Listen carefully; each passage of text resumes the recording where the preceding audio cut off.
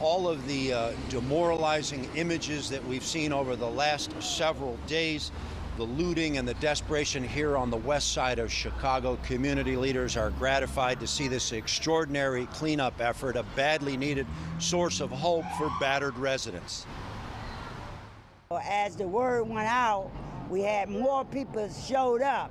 That tell you you have more good people in the world than bad. And all we need to do is to come together and reclaim our neighborhood. Alderman Emma Mitt says her greatest concern right now is to help her 37th Ward recover in the midst of a pandemic and the large-scale job losses.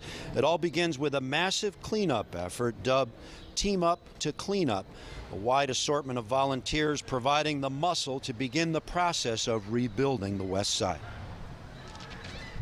I hope that the community and the business owners see us out here and see us giving and serving them. It absolutely breaks my heart, with everything going on with COVID, and then you add, protests. I just feel like we need a change in the world. 16-year-old Kenneth Hamlin among the army of people who've descended on the corner of Lake and Laramie.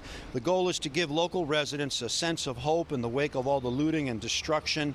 The alderman using her clout to involve the Department of Streets and Sanitation, the police department, city social workers, and more. They're here with a cross-section of church leaders, community organizations, teachers, Rush University Medical Center volunteers, and more.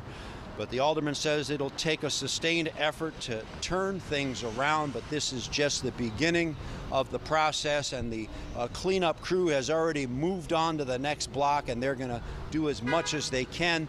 But once again, Alderman Emma Mitt saying this is just the beginning of the rebuild on the West Side.